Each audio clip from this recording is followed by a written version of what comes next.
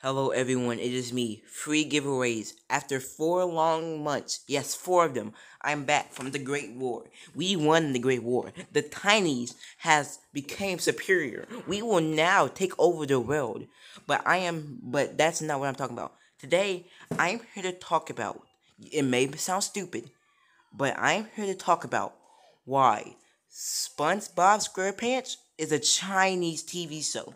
You might saying I'm a stupid idiot. Why is SpongeBob a Chinese show? Let me show you why SpongeBob is a Chinese show.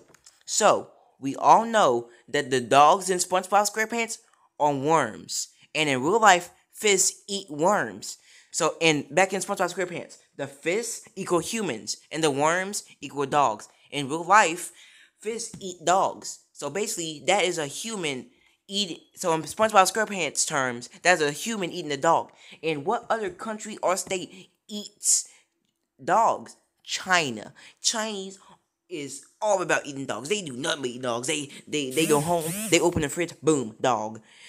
They open their McDonald's, boom, dog. Everything these dogs.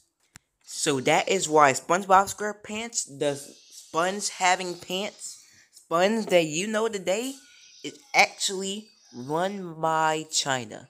And you know who hates China? Donald J. Trump. So here's a message from Donald J. Trump.